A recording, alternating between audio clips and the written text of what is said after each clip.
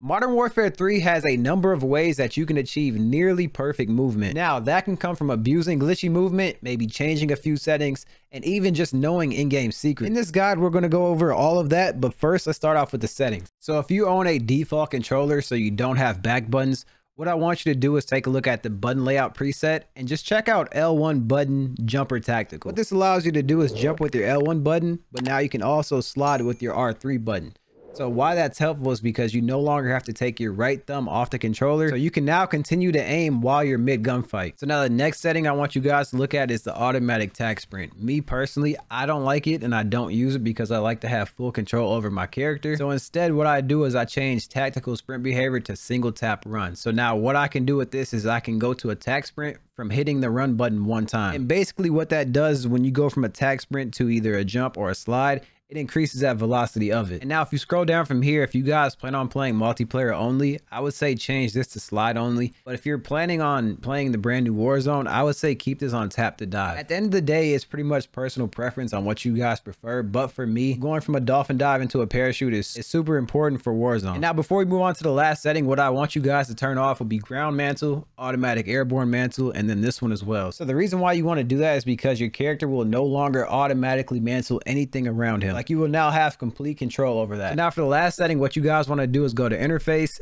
and then go over to crosshairs. And then from here, turn on center dot. Now this is important because when you're performing movements like sliding or jumping, this dot will stay on your screen so you know where your center dot is. So let's first talk about how to reset your tact sprint. So right now, the only way I really know how to do it is by dolphin diving. That seems to be the most effective after your guy comes out of the tact sprint. Or what you could do is come to a complete stop and then take like a step backwards and then go back into your tact sprint. As of right now, those are the closest ways of actually having a full tact sprint reset. So the first piece of movement I want to talk about is obviously the slide cancel. So in this game, it's very simple. What you need to do is slide, jump, and then aim. And you want to make sure that you press these buttons pretty quickly together, because what happens when you don't is that you're going to get into a tact stance. So that's pretty much where your character holds the gun sideways and you pretty much leave your accuracy up to RNG or whatever attachments you have for hip fire. So basically you're going to be less in control of how many shots you're able to hit, and that's exactly what you don't want. So since we're already on the topic of sliding, I want to remind you guys that you get a crazy speed boost when you're going down steps or if you're even sliding downhill. This is really good for getting around people or just breaking their camera view.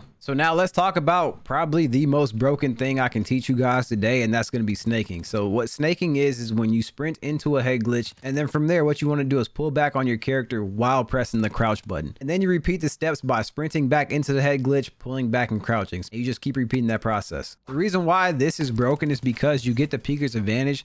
So you can see everything that's going on in front of you while also making yourself a super hard target to hit. And then another reason why I say it's broken is because you don't really need a head glitch to actually make this move effective. You can snake any wall or corner that you want. And then along with that, you can even take it a step further. When you're doing your snaking button combination and you're in the motion of sprinting forward, what you want to do is move forward and jump out of your crouch. This is going to make your character leap up like a frog. That movement tech is brand new to Modern Warfare 3, and you will see a lot of players using it once they find out about it. So now this is a perfect time to talk about drop shotting. Drop shotting is really good in Modern Warfare 3.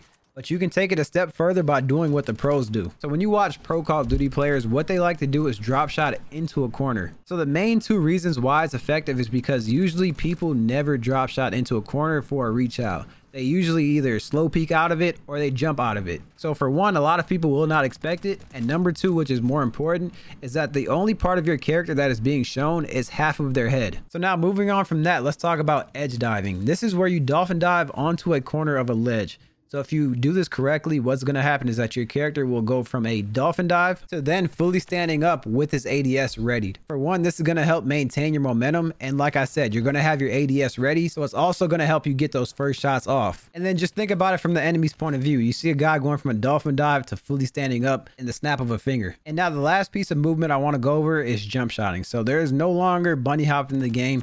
Bunny hopping is where you just continue to jump and you keep your momentum. So in this game, what you want to do is just jump into a gunfight one time or just jump around a corner one time. But after that, do not continue to jump. You lose all momentum and movement as soon as you try to go into another jump. So if this video helps you guys out in any way, just make sure you guys drop me a like on the video and be sure to subscribe, because my next video is going to be how to improve your aim. And then from that point on, we're going to do how to level up the quickest, camo guys, and just everything to do with Modern Warfare 3.